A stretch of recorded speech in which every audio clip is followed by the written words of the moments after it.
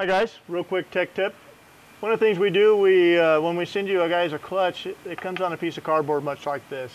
When we pull a transmission down, we typically will pull it back and actually duplicate where each and every bolt came from, so that when we put it back, we know exactly put the right bolts right back. We also will use this and clean all the bolts. So we just wire brush or wire wheel these bolts. But more importantly, one thing that we do is this is aluminum block, okay?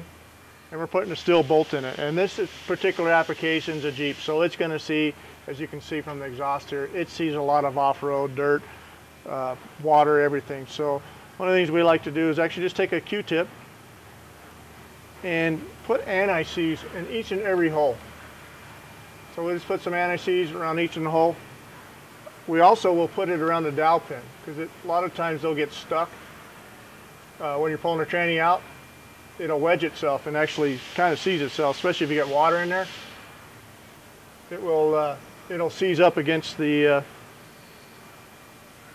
block itself, the aluminum and the dowel pin. So just a real quick tech tip, you know, aiti-seize in all the bolts, especially when it's aluminum block, makes it easier for when this transmission has to come back out again, because the clutch is a wear item, so eventually it's going to have to come back out.